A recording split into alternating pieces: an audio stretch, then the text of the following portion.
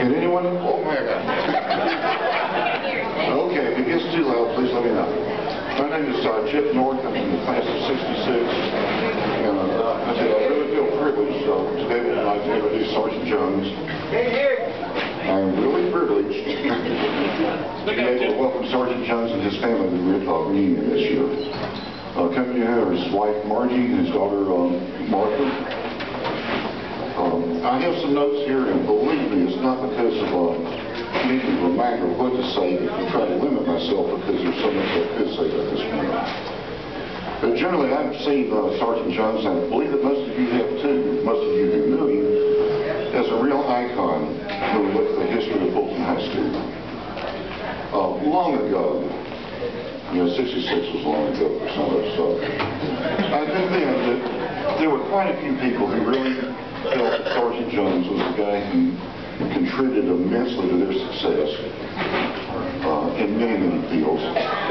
And then a lot of them he kept out of jail from going to high school. And or dropping out of high school, it's a thing that you never measure. But when it was announced that Sergeant Jones would appear tonight, and that I was going to be honored with welcoming him, my email at least tripled, if not quadrupled, with people who had stories that they wanted to tell. And speaking of the great influence that he had on their lives and their success, and I expected most of that to be military stories, but surprisingly, to me anyway, I would say that less than half of them were. A lot of folks were talking about the success that they enjoyed due to his efforts in business, education, medicine, the clergy, being a parent, or almost name it. There's just too many for me to recall. I believe that he taught us almost every important attribute that we would need. He led by example more than anything that I ever saw for a career in the Army, where we are filled with leaders. I never saw a guy who led by example any better or as well as Sergeant Jones. During his years with Fulton High School, I believe, Sergeant, sorry, I said sir, I'm not supposed to do that. He worked for a living, I didn't. But, you know, he probably saw 14, 15 classes. So we're talking about hundreds of folks that he had the opportunity to make an impression on. And I think that he did that with most of us. One of the questions I asked myself a few days back when I was told I was going to be up here, and really I asked it of myself during my career when I wanted to try to be more effective as a leader, was how did Sergeant Jones do it? Now, how is he as effective as he was? And I came up with at least 5 things. One of them I think was God-given. If Sergeant Jones set foot on the parade field, walked into a classroom, wandered down the hallway, it didn't matter. He commanded immediate respect. And notice I said commanded, not demanded. It just came natural. And there were a lot of guys, some of you I recognize, who would goof off in class all day, but he would stand at rigid attention when Sergeant Jones stepped by. He had a depth of experience, a depth and breadth that few people have, probably due to his own time in the service. I don't know, but he had it. And I know that if you had a problem or if you needed advice, you could go to Sergeant Jones and you would get an answer. You would not get a guess, you would not get a suggestion, you would get an answer. He improvised. Now, high school and ROTC, they had a syllabus, subjects that Sergeant Jones had to teach, and he taught them very well. But he also had a Sergeant Jones syllabus, which was aimed at making us better, as citizens, as adults. So he improvised. He would turn the battalion over to cadet leadership, which gave us a perfect opportunity to practice the skills that we would need later. And he would go to what the Army later called small group training.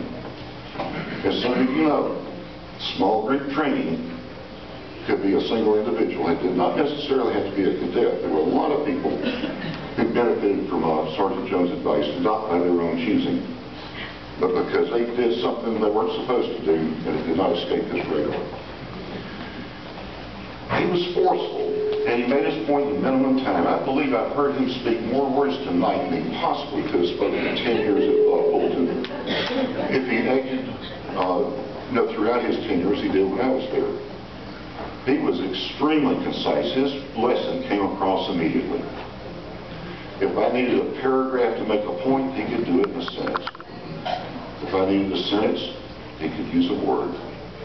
I mean, 4 or 5 sentences from Sergeant Jones was a lecture. He certainly didn't want that. But he did it one better. He had what I call the 2 to 3 second glance. And you may have had to know him a little bit better than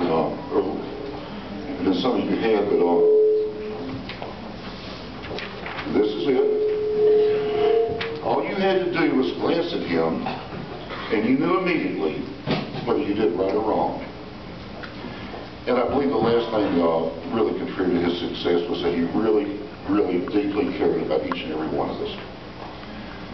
Many of us think he was probably the greatest mentor and motivator that we had when we began to shape our futures as teenagers. And I feel he connected with us like few adults could. And no disrespect to any teacher that may be here or any parent that may be here, this man connected with us. Personal example was that when I went through high school, those of you who knew me, I studied very, very hard, and I made some pretty good grades. Not as good as some of you out there, but pretty good. And I had high aspirations of things that I was going to do. And then I got my SAT scores. This is going to be new stuff. Most people in here who knew me, including my brother, who I lied to all these years, but this is true. This is absolutely true. When I got my SAT scores back, I was devastated.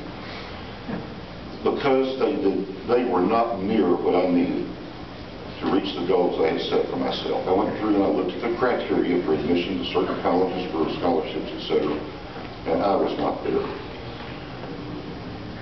So I decided I would enlist in the Army and follow his example. And man, this guy was an icon, so what could I do wrong by doing that? But I told Sergeant Jones of my plans to enlist.